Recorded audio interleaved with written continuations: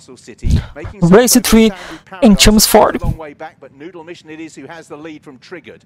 In third place, Dutch Kingdom. Still Sandy Paradise towards the inside in the yellow colours is making ground pretty stylishly. And towards the outside, Revolutionize. And Sandy Paradise now moves through to pounce. Finley Marsh, a pretty ride and a deserved success from a horse that's been knocking down the door. Sandy Paradise, one from Noodle Mission. Dutch Kingdom. For 4 hurdles old and who party horse number 7, Sandy Paradise with 14 first. Number 6, Noodle Mission with 3 in second. Number 8, OG 9 in third. Number 2, J-Day OG 9 in fourth. Number 9, OG 3 in 1 and 50. 4, 3, 5, 11, 1 and 10. Thank you guys.